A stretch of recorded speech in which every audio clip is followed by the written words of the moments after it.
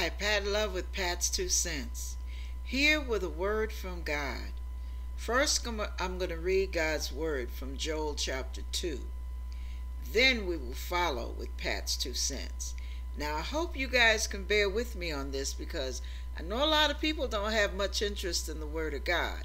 But this is really a good description of what's happening right now in our day and time. And we need to know how to handle things. Listen to this. Starting at verse 15. Blow the trumpet in Zion. Sanctify a fast. Call a solemn assembly. Gather the people. Sanctify the congregation. Assemble the elders. Gather the children and those that suck the breast. Let the bridegroom go forth of his chamber, and the bride out of her closet. Let the priests, the ministers of the Lord, weep between the porch and the altar, and let them say, Spare thy people, O Lord, and give not thine heritage to reproach, that the heathen should rule over them. Wherefore should they say among the people, Where is their God? Then will the Lord be jealous for his land, and pity his people. Yea, the Lord will answer and say unto his people, Behold, I will send you corn and wine and oil, and ye shall be satisfied therewith. And I will no more make you a reproach among the heathen, but I will remove far off you. But I will remove far off from you the northern army, and will drive him into a land barren and desolate, with his face toward the east sea, and his hinder part toward the uttermost sea. And his stink shall come up, and his ill savor shall come up, because he hath done great things. Fear not, O land, be glad and rejoice, for the Lord will do great things. Be not afraid, ye beasts of the field, for the pastures of the wilderness do spring. For the tree beareth her fruit. The fig tree and the vine do yield their strength. Be glad then, ye children of Zion, and rejoice in the Lord your God, for he has given you the former rain moderately, and he will cause to come down for you the rain, the former rain and the latter rain, in the first month. And the floors shall be full of wheat, and the fats shall overflow with wine and oil, and I will restore to you the years that the locust hath eaten, the cankerworm, and the caterpillar, and the palmer worm, my great army which I sent among you.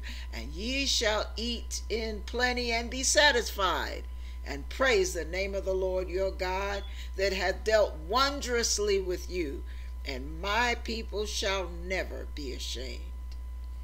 And ye shall know that I am in the midst of Israel, and that I am the Lord your God, and none else. And my people shall never be ashamed. And it shall come to pass afterwards that I will pour out my spirit upon all flesh, and your sons and your daughters shall prophesy, and your old men shall dream dreams, your young men shall see visions. And also upon the servants and upon the handmaids, and in those days will I pour out my spirit, and I will show wonders in the heavens and in the earth, blood and fire and pillar and smoke.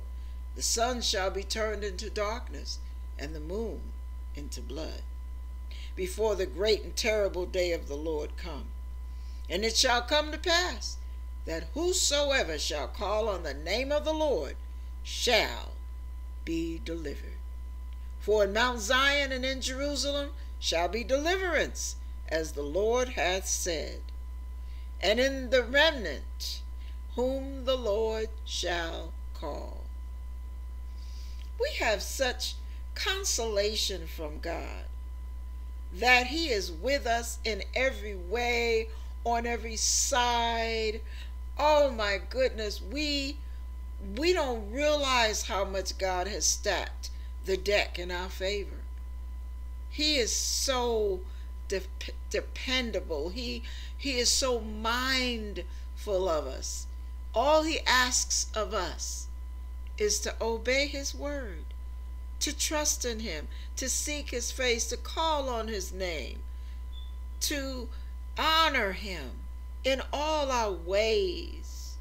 Oh, if we could just understand how much God is pulling for us, and what a supernatural divine protection he has promised for his people. Be encouraged here. Be encouraged. God has us in his sights. He knows what's going on. He knows what it'll take to keep our needs met, to keep us safe. And listen, this is some more Pat's 2 cents with a little advice mixed in with it. Y'all folks that got problem with other people of God, stop it. Stop judging, stop gossiping, stop naysaying. Because God wants us to be one. He wants us to be on one accord in his unconditional love. We should have no schisms in the body. Divided we fall. United we stand. So let's remember not only to be united with God, let's be united with each other.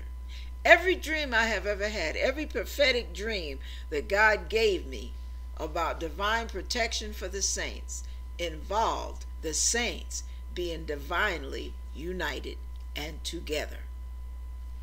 God bless you.